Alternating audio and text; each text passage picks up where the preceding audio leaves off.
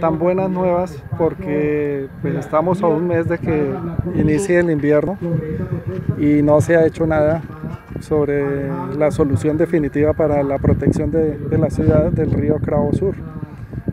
Más bien nosotros hoy vinimos a dejar constancia de que hay unas familias en alto riesgo, 7 familias en el Parque La Iguana, un dique que se rompió hace 3 años y no lo han reparado, una obra muy sencilla y nunca la hicieron, y ahí están las familias corriendo riesgo. Esas familias toca reubicarlas, hacer alguna cuestión.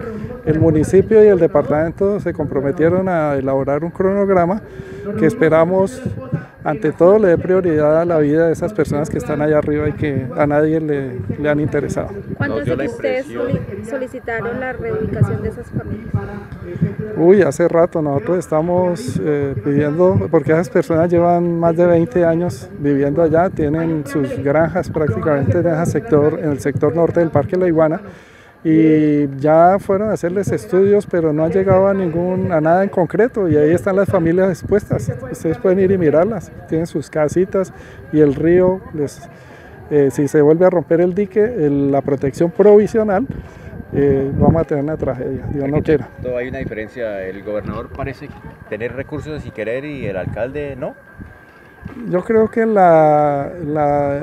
tiene que llegar a un acuerdo porque está de por medio la ciudad de Yopal y vidas humanas, está de por medio la protección del Parque La Iguana, todo lo que es la plataforma del bosque, que es el que protege nuestra ciudad, y está de por medio también las casas de estos barrios de la parte baja, que el año pasado se vieron seriamente afectadas. En síntesis, ¿tienen confianza de que harán algo o llega el invierno y no pasa nada?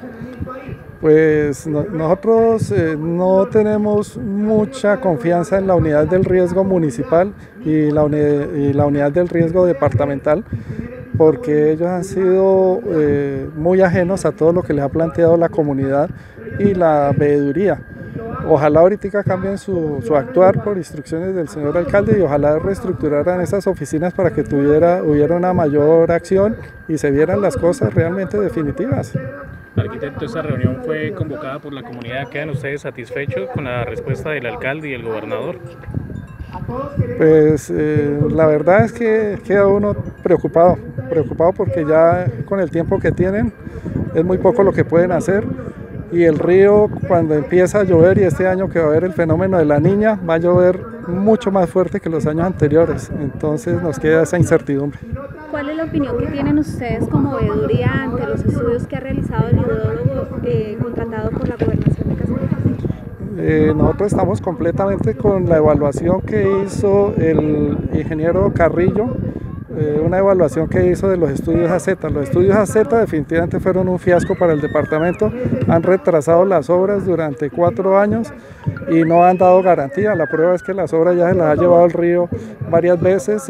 Las obras que hizo el anterior gobernador, que se hicieron con los diseños de la Fundación AZ, ya esas no existen, y estas muy seguramente van a sufrir el mismo destino si no se toman las medidas correspondientes. ¿Cuál fue el valor de esos estudios? El valor de esos estudios fue 1.800 millones y le proponían unas obras de 33.000 millones que si no se hubieran echado atrás se hubiera perdido toda esa plata por el departamento. ¿Cuál es la solución que ustedes plantean entonces como veeduría? Pues la verdad nosotros ya nos cansamos de pedirles que coordinaran, que nos escucharan. Estamos un poco preocupados porque por la cercanía del invierno y pues la única forma sería acometerlo con un esquema interinstitucional como plantea de pronto el gobernador, así como hicieron las obras provisionales, que se pusieran de acuerdo pero para hacer unas obras definitivas.